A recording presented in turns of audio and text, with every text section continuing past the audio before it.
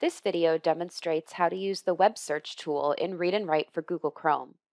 Web search helps you explore a word or topic. Just select a word or phrase and click the web search button. A new tab will open with a search on your text, so you can read, research, or search for images. Web search will use your default search engine in your Chrome browser settings. You can use the feature in Docs, on the web, in Google Slides, and more. To learn more about Read and Write, visit texthelp.com.